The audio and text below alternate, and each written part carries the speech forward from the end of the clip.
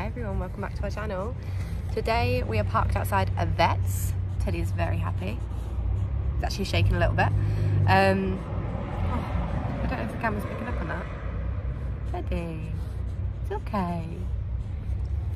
It's okay. We're in Manchester at the moment, back where we used to live, and Teddy is back at his old vet's getting sterilised again. We did it a couple of years ago. We got him chemically castrated, so it's a new thing, I think, for dogs, where they can have an implant put in them, a 6-month or a 12-month dose, and he had a 6-month last time, and I felt like it lasted like 18 months. So he's going again because he has started marking constantly in the house. He's been peeing up door frames, and it's driving me mad. But he's also started trying to hump Phil, never Nico, because Nico's too dominating, I think. But he is trying with Phil, and it's just not fair to Phil. But I don't want to make the permanent decision. So yeah, I'm going to get him chemically castrated, and I thought I'd take you along with us so you can see what it's like. Sorry, Teddy.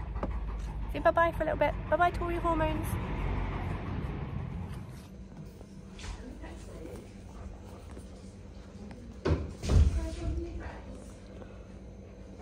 Should we see how much you weigh? Teddy, should we see how much you weigh? Ready? Come, stay. 37.6. Good boy. Good boy. Just like Phil, finding all the treats. Excuse me. Excuse me. Yes. Look at his ear. It's where Phil got him the last time we tried to hump Phil. That's blood. Got a little nick. Haven't you? That's what happens when you try to mount a boy. The old man's still got it in him. Yes. Yes. You will suffer. The vet's just taken him to the back room because they have to shave him, so they need another vet to hold him. I never know why, but owners are never allowed to hold their dogs. But as he was leaving the room, he did it. I knew he was going to do it. I knew it. Guaranteed. Little mark. So I'm in here mopping it up while I'm waiting for him to come back. That's fun. Hi. Hello. So, we place the implant. I try to clip as little as I can. Thank you. I mean, we need to, but it's just here. So I mean, there's a little press. So you all done. He does have a little scab on his neck, which I'll show you in a second. I'm just going to give him a jumbo bow, one of Phil's, to keep him occupied. Good boy. Good boy, Teddy. Eat it. This is it. And he just has to try and... I know, I'm still showing everybody. Remain as still as possible for the next 24 hours while that closes up so it doesn't fall out, apparently. I don't remember them telling us that last time. I don't. Should I take the lead off as well so no potential rubbing? There you go. Eat a bone. Good boy. So we're now 24 hours later after the implant, and I thought I'd show you how it's all healed up. He's doing really well. And also I don't think I mentioned anything about cross, so I just thought in case anybody is actually interested or didn't know this existed, like me a few years ago. I can't even find the shave spot now. Some on the back of his neck, bear with. Teddy, where is it? Stand up for me. Come here. It's easier when you're standing.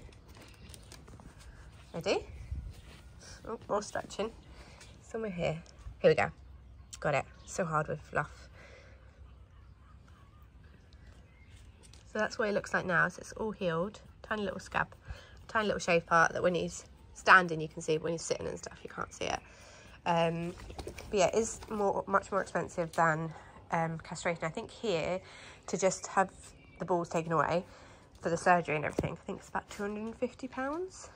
I don't know if they do that cheap because they promote castrating your dogs. But it's about £250. It's been many years since I've had it done. Whereas for the chemical castration, it's about £260, I think, for 6 months, and £380 for 12 months dose. So, you know, you can either pay a one-off payment of £250 and get them done forever, or you pay £260 for every 6 months, or £380 for every 12 months getting this injection.